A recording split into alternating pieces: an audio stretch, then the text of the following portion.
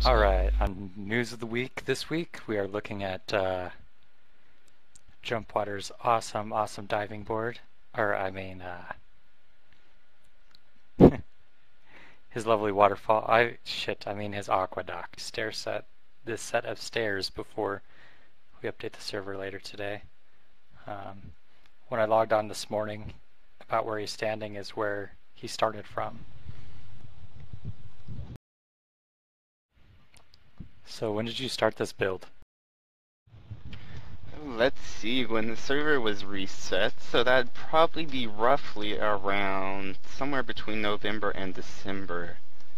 So I've just steadily added on since then, and it's what you see here today. Out of everything you posted in this city, what is your city's name? We'll start there. That's a good start. My city's name is New Roma. It's based off of, Hmm. well, Rome, and it's the architecture, as you can see, is generally Greco-Roman. So What's your favorite thing you've built here so far? definitely the aqueduct. It just stands out. It provides a nice view, and of course, it kind of adds a, well, at least to me, it adds more of a serene element. It kind of blends in naturally in a way with the mountain, and it just provides a nice viewpoint. Yeah, It's that's also uh, awesome to dive off. that's what I think. I give Declan a 10 on that jump, simply because you landed in the sand. So the church, I just kind of walked through that. I love the little service times outside. Yeah, I saw that. Yeah, I wanted to base it on an actual church type of thing, so I just put, the service times there. And I'm actually going to put NPCs in eventually, so it'll be kind of like an actual church. So I was flying up originally just to give everybody kind of like a aerial view of the city, but to kind of show some scale, I'm walking under your aqueduct right now to show how massive this is. This is like huge. This is, um, I would say, not too far off sky limit. It's just so large. I think it's actually around 120 or so, or just under 120, so it's actually close to sky limit. Yeah, which is just insane for a build that touches, the ground. A lot of people put spaceships up there, or I know at Twistopia I've got Spleef over there, and the Spleef arena sticks up from the ground. But um, one thing I would like to keep in mind is everything here was hand built, hand dug, hand cooked, hand placed. No creative mode. This is as legit as it gets. Yeah, the aqueduct probably actually took me about a week or a week and a half just to finish itself. And that's before all the detailing and whatever else I did to it. So that just I kind of know. gives you a mindset of how long it took me to finish it. I know earlier today you said that you had a few names you could shout out that helped you along with this project. Oh yeah. Let's see. Restless Digger is the biggest one. I know he's been gone for a little while, but I could never have finished any of this without his help. He gathered a lot of resources for me, as well as I gathered, but he was the main one that gathered resources for me. And, basically I put it into concepts and ideas, and, well, this is what we have here today. Cool, cool. It's good to see the community pull through and do something like this, and it's it's amazing to see you pull through. I know another thing I want to bring up is with a few builds. Earlier you mentioned you didn't do this with the church, but you did maybe do this with New Roma. I want to say probably the VIP area all the way at the top, which I'm flying to now. Um, where you go into creative mode and you'll build these in creative mode in a single player, and then you come and replicate it in the creative mode survival. Yeah, I did that with the palace or town hall that you see at the top, just because I wanted to get something that blended in with the aqueduct, so I wanted to just make sure I had everything right so I would not miss anything when I actually built it. I didn't want to just build it and then have something look out of place with it. I wanted it all to blend in fairly naturally and provide just a nice view. Which is kind of a good idea, because I know myself as a builder, I just kind of got shot in the face with an arrow. Nice. I will just start building. So, we won't reveal everything, but I'll reveal the newest project, which should be here in about a day or two. It'll be a statue near the end of the aqueduct. Oh, a statue. Yeah, I'll fly over there and show them the pad of where this unveiling will happen. This will be the area that the statue will be at.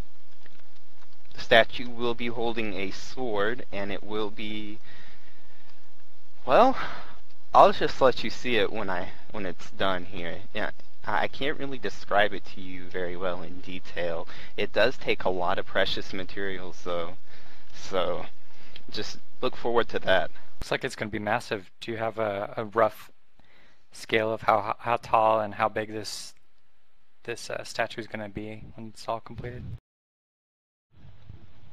I believe it will be somewhere between 20 to 40 blocks high, and it'll actually be smaller than this circle in width. Okay. And I don't know if you want to unveil this now or wait for, the builds to be complete. What kind of statue is this going to be? Is this going to be modeled after something? It'll be modeled after just kind of a normal Minecraft player, but with a different type of skin, and it will be holding a sword.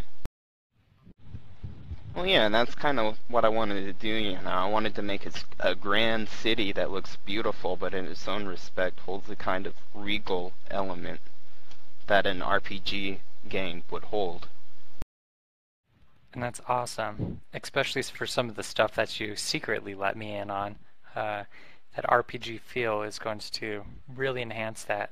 I'm sure a lot of users will ask, are there any open plots for people to move in and live, or is this just a for show kind of place? There is actually, I believe, six or seven available lots right now. And I will be posting on the forum soon with the town information and everything. For now, if any users wants to just find me on the forums and message me, I can get you set up with a plot. Cool. I'll direct them towards yourself. As how it should be. Is there a warp gate people can use to get here? Yes, there is a warp gate actually. It's in the palace at the top of the aqueduct. The address is New Roma. The N will have a capital, and the R will be a capital, and there will be no space in between. Cool. Got a good screenshot of that so people can come and visit New Roma. Yeah, the funny thing is, actually, when I started here, I never intended to start something like this project. I actually started this project because of the mountain. It was such a awesome area, even if there was desert. I really didn't like the desert at first, but as I started building more and more, I noticed that I was going to need those resources that were in the desert. And I also knew I could eventually start covering it up, which I have done. So I started building the aqueduct because I saw it could fit into the middle of the mountain, and I just kind of built it out from there, and I just designed the city around the aqueduct. Cool. So the aqueduct came after the mountain. That's good to know. Also, I know you mentioned that you're trying to be as eco-friendly as you can be, and I know earlier you hinted on a few things, that you did, like you placed your church on top of a hole that you originally built for resources and stuff like that. Um, do you have any other plans to cover up any of your other resource gathering to promote this project as a eco-friendly kind of build?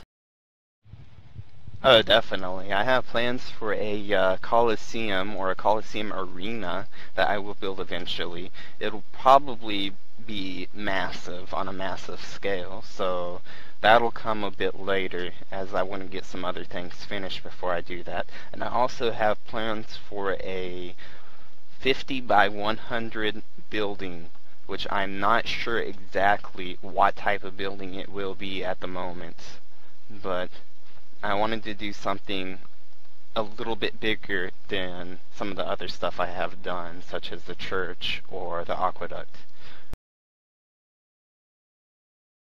Man, that's some pretty massive builds. That's pretty cool. Are those going to be on the outskirts? They'll actually probably be in the desert now. In the desert you see to the left of the aqueduct, or the right, depending on what direction you're facing. Sure, Now, I actually I'm got some not shots of sure that. exactly where in the desert it will be yet. I think I'm going to have the Colosseum somewhere in the middle area of the desert, so that it's one of the central points. And as far as the temple goes, I'm not sure where I'll put that. Right on. Well, we'll come back and we'll visit you as you get more complete. I've got a pretty good general sense of the entire builds. Definitely let us know highlighting when you that create some more builds and we'll come and do another view on it. Yeah, I can definitely let you know and take a look and see what's going on. Alright guys, so we got a few promotions going on. Currently on the website we have Nathan and Movie Manic both going for devoted position. However, in the past week or so we've had, I should say a week, try month, we've had an adventure position going up. I went ahead and I extended that to not only 2 adventures, but I also wanted a senior adventurer to lead them. Of course, under Hellfire Gamer here and I, we have our three positions picked, and we went ahead and updated the board. That's why I'm kind of being skitsy about it. But before we get to the adventure candidates, I want to say a good congratulations to Roaring's T-Man, as you see here on Devoted, as well as Daredevil, as you see here is Trusted. Keep moving up. Our adventure winners are Ghostly Halo, aka Joseph.